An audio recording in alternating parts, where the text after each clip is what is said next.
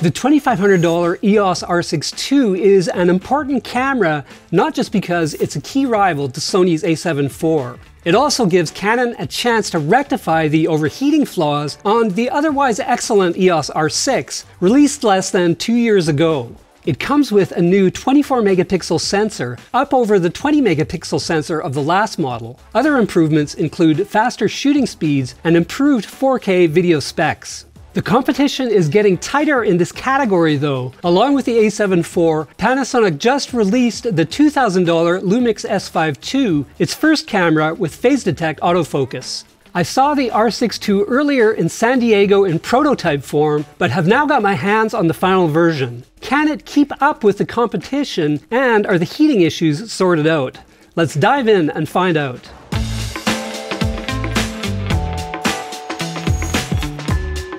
The R6 II's design is fairly boring, but I like it. The grip is big, comfortable, and tacky, giving you a sure hold with no discomfort even after hours of use. And the controls are well placed, whether shooting video or photos. There are a few welcome additions over the R6. The power switch is now at the right, allowing for easier access. It also has a lock that makes it hard to accidentally change specified controls. You can keep video and photos separate via a new dedicated switch. Flipping it changes all the settings for each function. Otherwise, menus, buttons, and the front and rear dials are the same as before, free of past gimmicks like a touch bar. You get a 1.62 million dot flip-out display and 3.67 million dot electronic viewfinder, matching the a7 IV. Unlike that model though, it uses dual UHS 2 card slots with no CFexpress. It has the same battery, but endurance is up significantly from 510 shots max on the R6 to 760 on the R6 II. I've taken well over 2,000 shots in a day with one battery and shot video for nearly 2 hours. It has microphone and headphone ports as you'd expect. There's a fragile micro instead of a full HDMI port, which is unfortunate considering the raw video output. In terms of connectivity, you can run the camera using the USB-C power delivery feature, and you can use it directly as a PC or Mac webcam via a new plug-and-play feature. As I observed in San Diego, the R6 is fast. Mechanical speeds remain the same at 12 frames per second with AF enabled, a bit quicker than the a7 IV. However, it can now shoot in electronic mode at up to 40 frames per second, making it the sportiest camera in this category by far. Shooting bursts in electronic mode does impact the buffer though. You can get about 75 compressed RAW and JPEG frames before it fills, and fewer with uncompressed RAW. With the mechanical shutter, you can shoot around 1,000 compressed RAW and JPEG frames before it stops. Rolling shutter is well controlled. I'd hesitate to use it for fast-moving sports, but it's much better in that regard than the a7 IV. In regular autofocus mode, the EOS R6 II is quicker and more reliable than the R6. It can keep up with burst speeds even at 40 frames per second, missing just the odd shot. In mechanical mode, I rarely had a photo out of focus. On top of face and eyes, it can now detect people's bodies, plus animals and vehicles, including motorcycles, cars, trains, and horses. It also comes with a new auto-select mode that lets the AI choose the subject type. While it can occasionally get confused by the background, the R6 II is good at locking onto human faces and eyes. It's a bit less dependable for animals and other subjects though. Tracking fast-moving subjects works well, though I had to fiddle with the AF speeds. You can also touch to track, but that's a bit hit or miss depending on your subject. The new 24 megapixel sensor is the biggest improvement in this camera, offering improved image quality, better low-light sensitivity, and more. Images are of course sharper, but overall quality has also improved with a bit more dynamic range than before. JPEGs have good levels of detail without excessive sharpening. Color accuracy is good and skin tones more pleasing than any other cameras I've tried recently. The R6 II is actually better than the original model in low light, despite the extra pixels. I had no qualms about shooting at ISO 12800, and even ISO 25600 images were okay, provided I exposed correctly. Raw images retain extra detail, especially in shadows. That makes images easier to edit should you underexpose them. It has perhaps a bit less dynamic range than Sony or Nikon full-frame cameras, but it's still very good.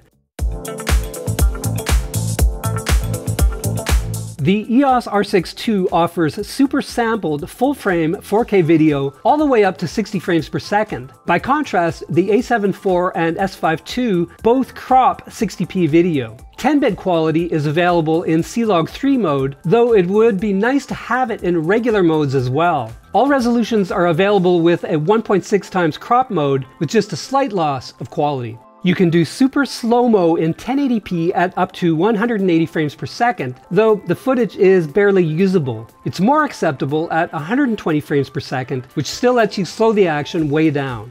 And finally, you can export up to 6K in ProRes RAW to an Atomos Ninja 5 Plus recorder. With the original R6, heating issues were a showstopper for many. You could shoot no more than 40 minutes of video at 4K 30 frames per second, or 30 minutes at 60p. On top of that, you had to wait at least 10 minutes for it to cool down, and then you could only shoot for another 10 minutes or so. Fortunately, those problems are largely gone. I shot super sampled 4K 30p video for nearly 2 hours until the battery died with no heating issues. In 60p super sampled mode, it stopped at around 40 minutes, but it was back again more quickly and able to shoot for a longer time. If you start and stop 4K 60p capture, there are no problems. If you really need continuous 4K 60p video, get another camera, but otherwise, overheating issues are largely gone.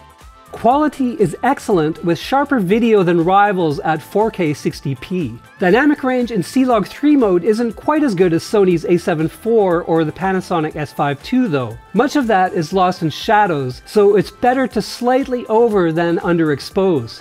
Low-light video is good at ISOs up to 12,800. That makes it useful for things like concerts or plays. Boosting shadows beyond ISO 6400 can create noise, however.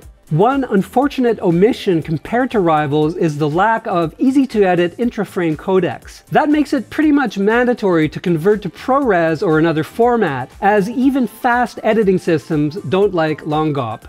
Canon's dual-pixel video autofocus is a strong point. With single-point autofocus for run-and-gun shooting, interviews and the like, I rarely had autofocus shots. Human face and eye tracking is incredibly reliable for video. It stays locked on the subject and keeps them in focus as they move, though Sony's A7 IV is slightly quicker.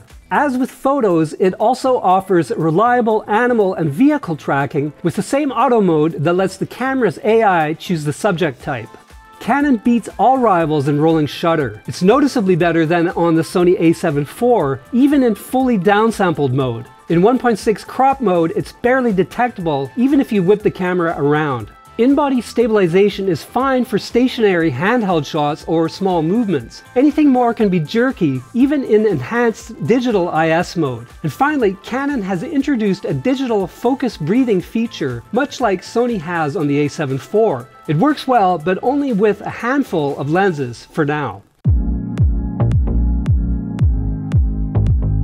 Canon's $2,500 EOS R6 is a formidable hybrid mirrorless camera with fast shooting speeds, accurate autofocus, and strong video capabilities. The overheating issues have largely been fixed unless you really need to shoot continuous 4K 60p full-frame video. Sony's $2,500 A7 IV has more resolution but slower shooting speeds, particularly in electronic mode. Rolling shutter is a more serious issue on that camera as well. On the plus side, it offers slightly more dynamic range and autofocus that's a touch faster. Panasonic's $2,000 S5 II has slightly better video specs, but it remains to be seen if autofocus can keep up. The S5 IIX, coming in May, looks like a better mirrorless camera for video, and it's less expensive at $2,200. If you shoot both photos and video equally though, I'd choose the EOS R6 II over Sony and Panasonic's models.